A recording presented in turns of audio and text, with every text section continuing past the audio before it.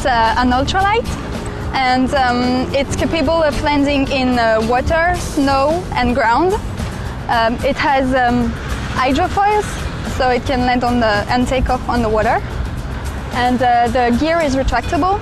If you choose to land on snow and you are already on the trip, you can just press one button and say, I want to land on the snow, and the skis come automatically on the wheels. So we have an innovation inside the wing, which is called the Reflex wing. The fabric comes out with the flaps, and this allows the plane to take off and land in less than 100 meters. And also, if you have, for example, if you have an engine breakdown during the flight, you can glide for a very long distance to find a good place to land.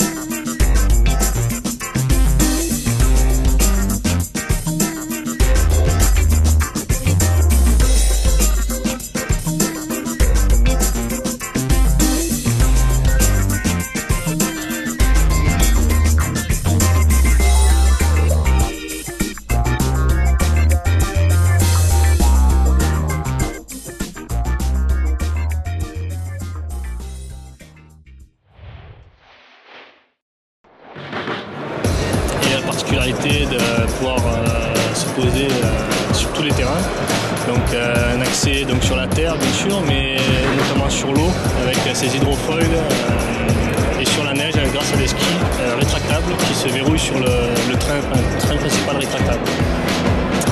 Et tout ça associé à une aile innovante de Reflex Wing qui vient se déployer pour les phases de basse vitesse. On est en catégorie ULM, objectif une masse autour des 300 kg.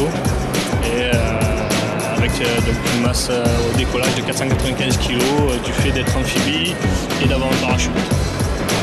Et quelle est sa motorisation? Donc c'est un Rotax 912S sans chaud qui sera monté en première monde.